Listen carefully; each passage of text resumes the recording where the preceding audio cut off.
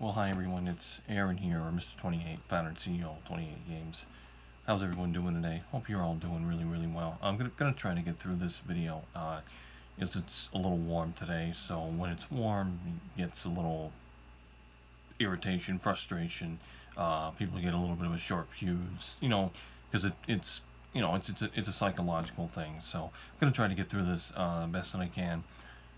Basically, well, it's been a bit of an emotional day.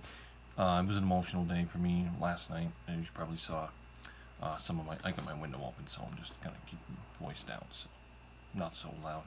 There's not a lot of people around here, but in any case, privacy is a good thing. It's always good to be private. But last night was a very emotional, as you saw, for my journals. It was about the check,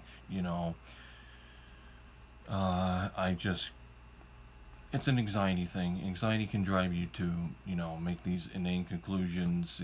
You get these preconceived notions in your head, and then it just feels like you're kind of going crazy, and those thoughts stay in your mind. They stick with you, and you just can't bring yourself to think any other way.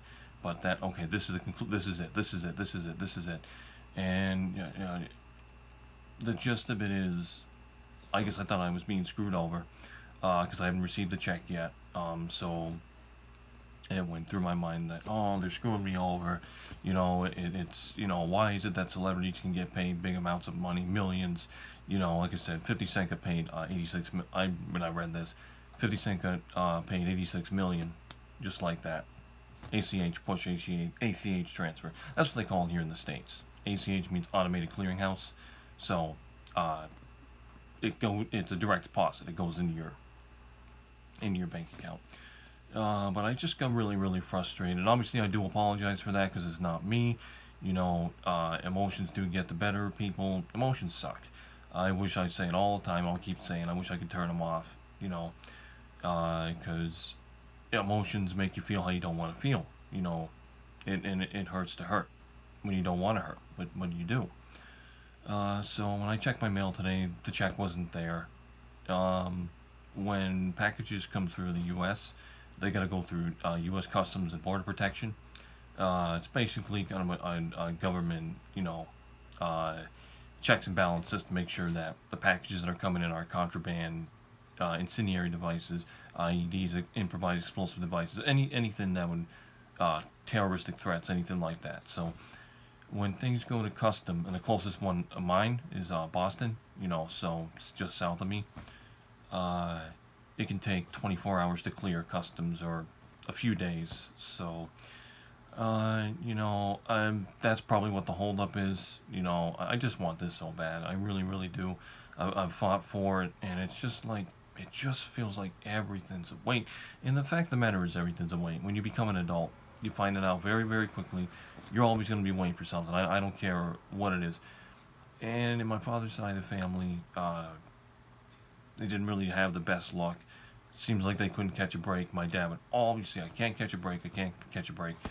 And it's true, because every time he tried to do something, there's always some type of hurdle, always some type of hoop he had to jump through. And I felt real bad, and I feel even more bad. Now that he's almost 5 years removed from my life, will be in September, and my mother does too. I get a little emotional with my mother. I texted her saying she's going to be going to